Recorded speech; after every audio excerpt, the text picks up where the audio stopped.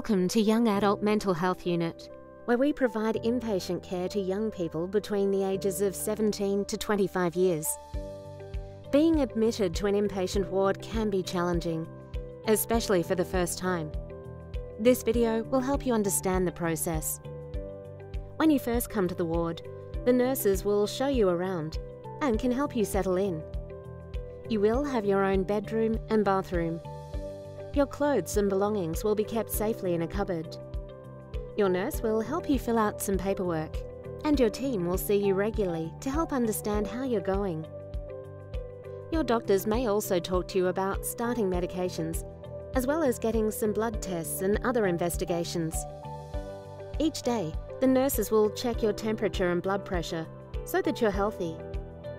Sometimes they'll give you medications to help you feel better.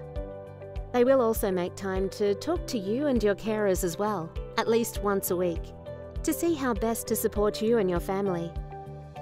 Our team will discuss how long you'll be staying in hospital for with you and your parent or carer.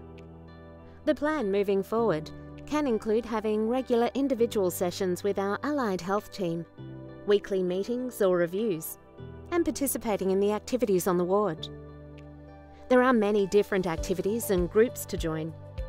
There are spaces to go if you need to be by yourself or want to be calm.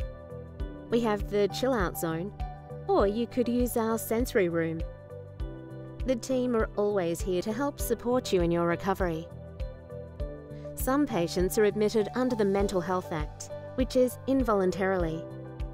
Your team will talk further to you and your carer about what this means. The decision will be reviewed regularly.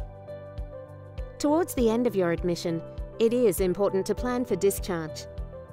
This might involve having some time away from the ward to practice what you've learned here.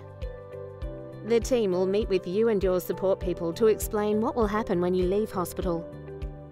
There will be staff to follow up on your progress after you leave.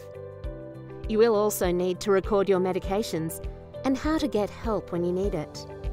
We hope this provides you with a greater understanding of what the Young Adult Mental Health Unit looks like. It can be an overwhelming process, so please don't hesitate to ask questions.